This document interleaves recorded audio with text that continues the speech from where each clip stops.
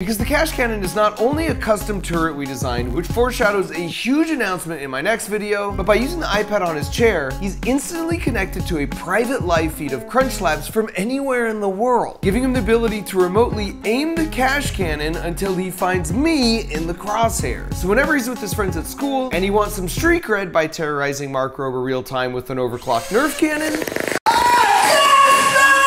that's just a thing he can do now. Man, Crunch Labs is not gonna be safe from here on out. Now, unbeknownst to Cash, hidden right under his seat was my one final mega surprise. But before I unveiled that, we took a little break, had a little lunch,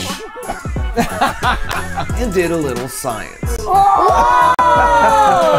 10 out of 10. And that earned Science Bob more than just a simple round of applause. And how about a round of Nerf guns?